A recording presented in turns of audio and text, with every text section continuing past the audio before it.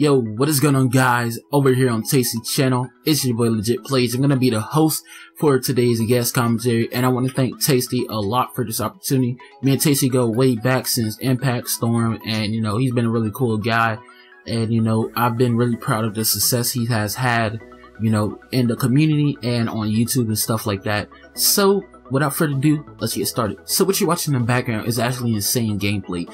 It's a Man of War nuclear on the map Fringe, and I believe this is one of Tasty's first nuclears. Tasty has been having some difficulty adjusting to Black Ops 3, so he wasn't going to be able to get in those crazy fast nuclears,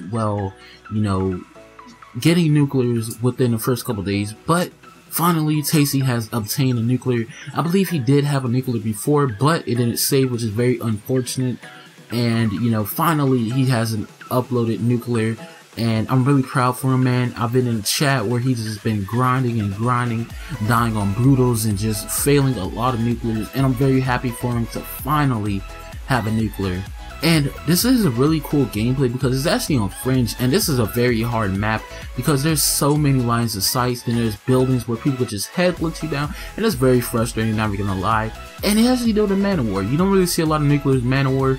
Most nuclears I've been seeing was Cuda, a few Razorback nuclears, the VMP, the Gorgon, and just different guns. So, props to him for getting in with a different gun, something new and refreshing.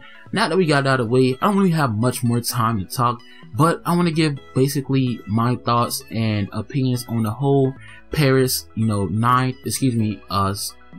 13th attacks. You didn't know it was some terrorist attacks in Paris where basically several hundreds of thousands of people were actually killed in a matter of minutes. And I just want to give all my condolences and prayers to all the lost ones, the loved ones, the family members that have been lost.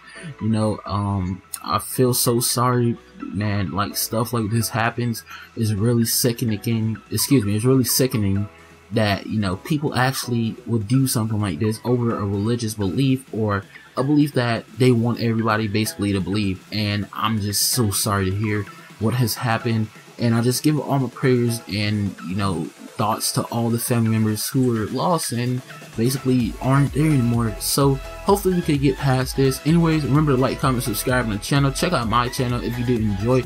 Anyways, I'll see you guys later. Peace.